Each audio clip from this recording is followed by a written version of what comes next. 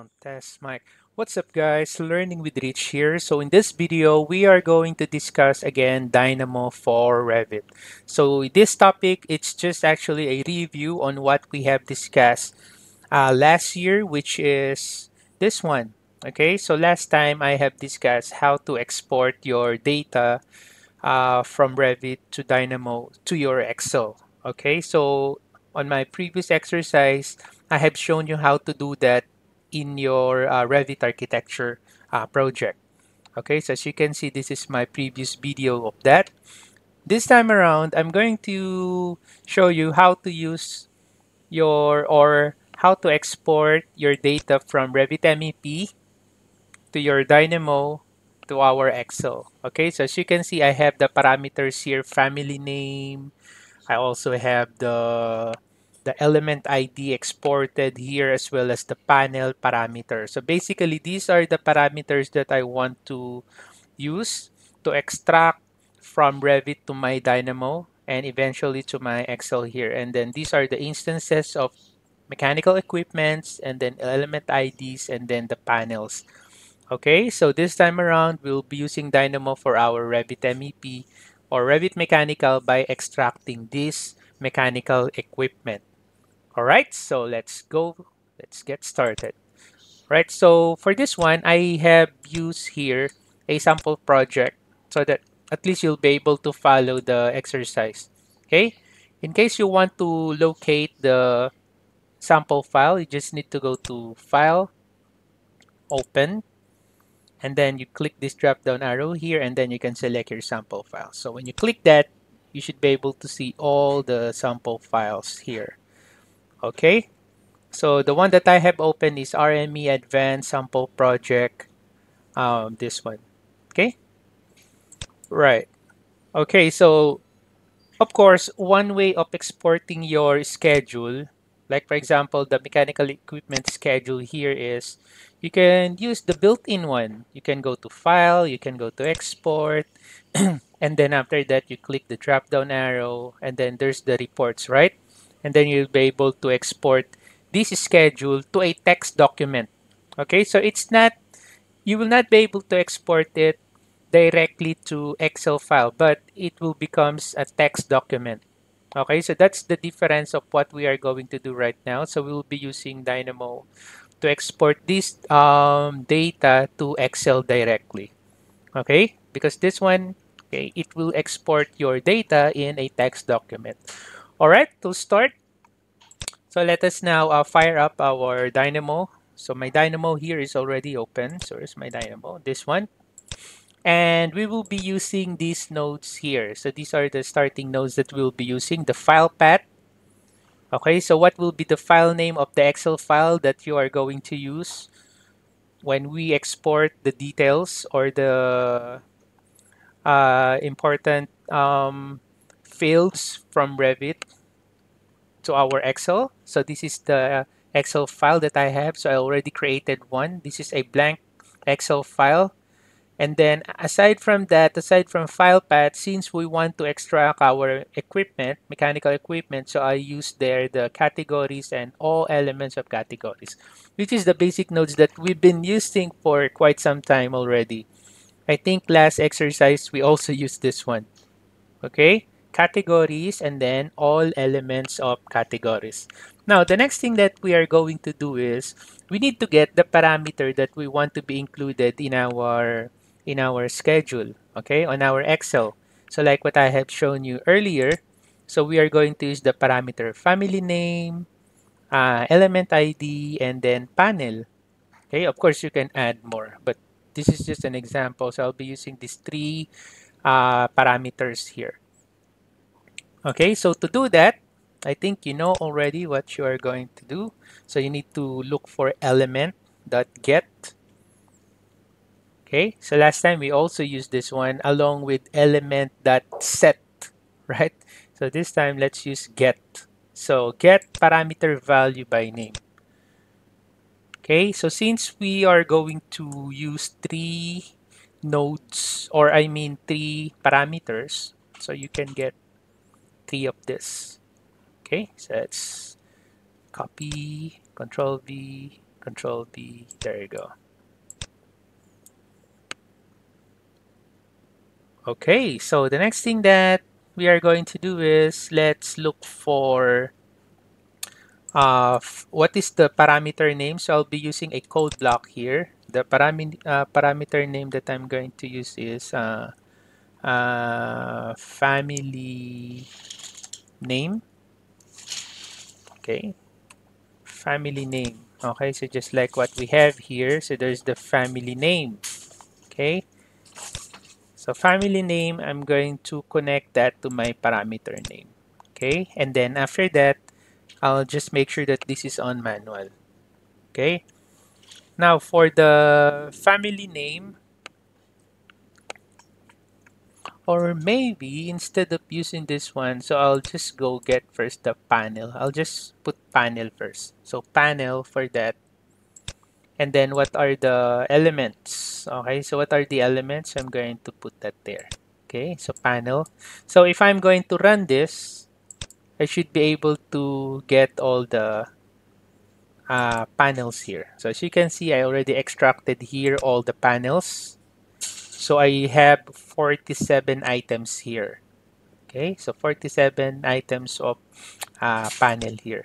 Okay, so that's for the first one. So that's for the panel. Now the next thing that I'm going to do, I also want to extract the element ID. Okay, so to get the element ID, instead of using this, I'm going to look for element ID, this one. So element ID.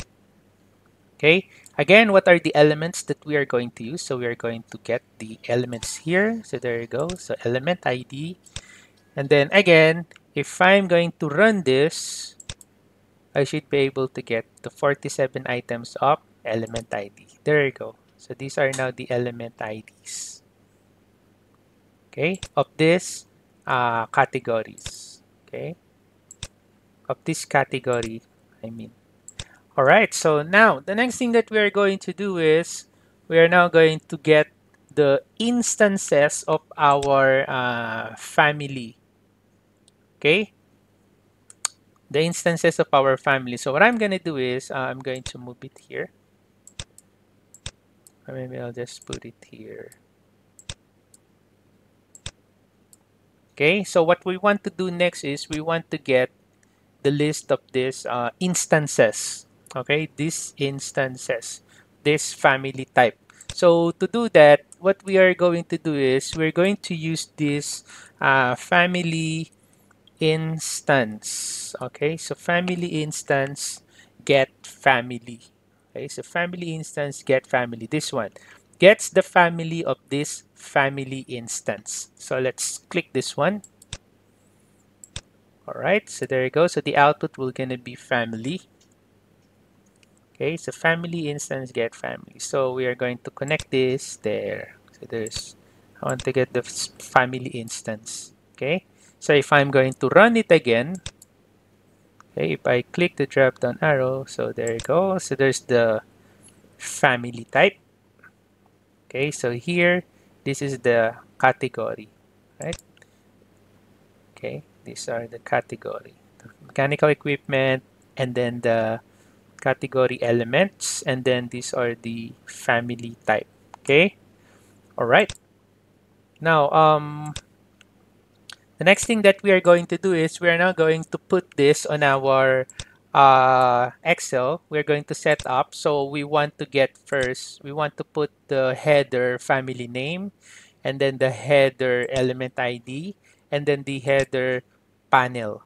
Okay, so to do that, if you still remember on our discussion about the exporting our data from Revit to Dynamo to Excel, the one that I have shown you earlier, this one. Okay, so the node that we are going to use here before this, before the data export Excel, is this one. If you want to put a header, you need to use list.add item to front. This one. Add item to front. Adds an element item to the beginning of the list. So I'm going to select this. So we are setting up our Excel. So we need to use this one. Okay. So we want our panel first.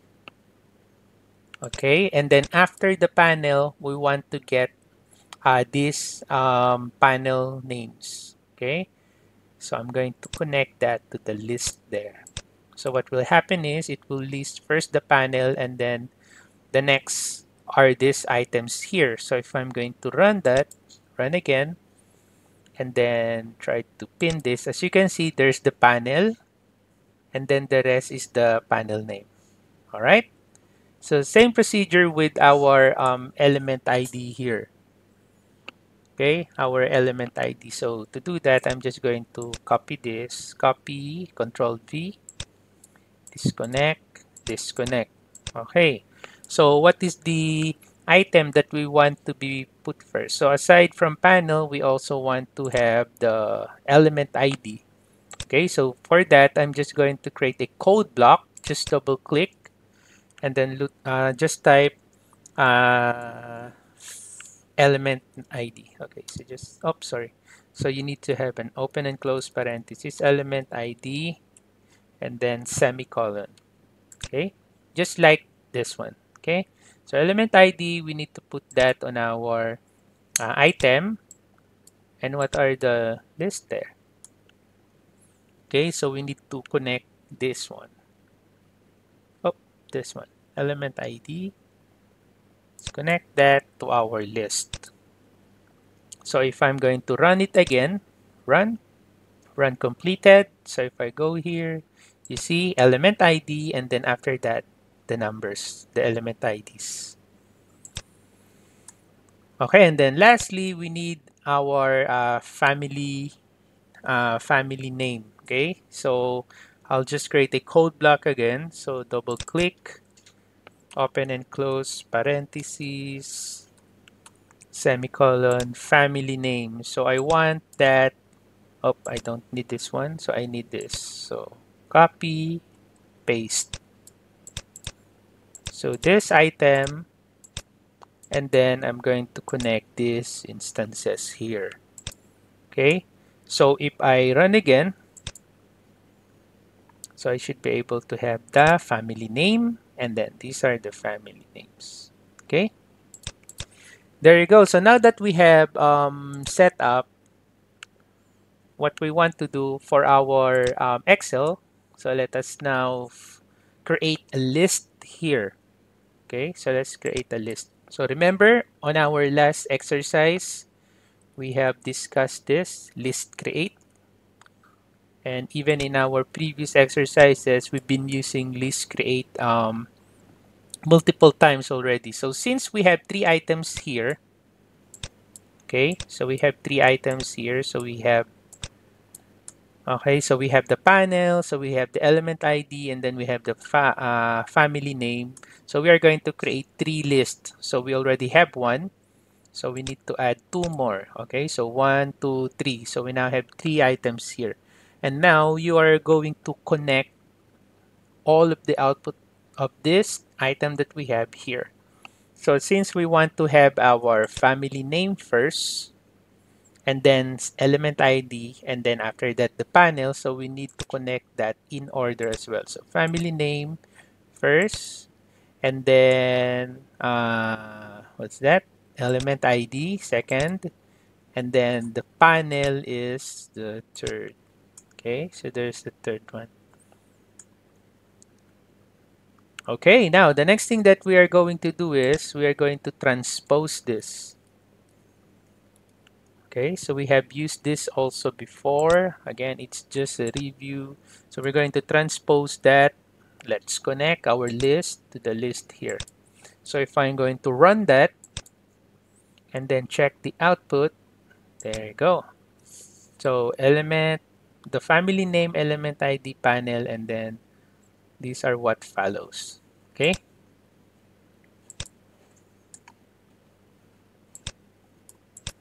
All right. So now we are going to use the tool that we're going to use for exporting, which is this one, Export Excel. Okay, so we have several inputs here. So we have the file path. So we already have that, which is this one. So I'm going to connect the file path here. And then what will be the sheet name? Okay, so I'm just going to create a code block here. I'll just put sheet number 1. There you go. And then I'll start at row 0. So I'll just add again here 0. And then let me connect that. Let me connect that. Okay, so 0 start row and 0 start column. Okay, and then what are the data? Okay, so the data that we're going to put here is our list. Okay, this one. So let's put that there.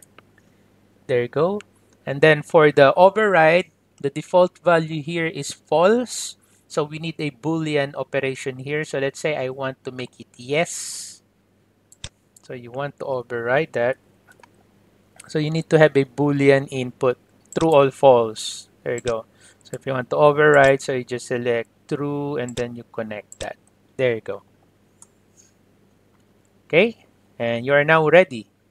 Okay, so once you have set up this, so you can now press the run and then let me just close this Excel file. No need to save. So I don't have Excel open, so I'm just going to run it. Click, and there you go. Okay, there you go. So we just exported all the details from our Dynamo to our Excel. Okay, so how about if I'm going to change sheet 1 to mechanical equipment. Let me try this one. This one will work. So I'll just run again. And then I'll go back again to Excel. You can see that it's already overridden. So it's now on the mechanical equipment. Okay, so there you go. So let's review our nodes here. So again, so we have the file path to get the location of the Excel file, and then after that, the categories, all elements of categories. These two, I notice it's most of the time they come hand in hand. So we use this both at the same time. Also, during the last video, we have used this two nodes. Okay, and then after that, this one as well to get the parameter that we want from the categories. And then we just create code blocks here, element ID, the family instance, the family type.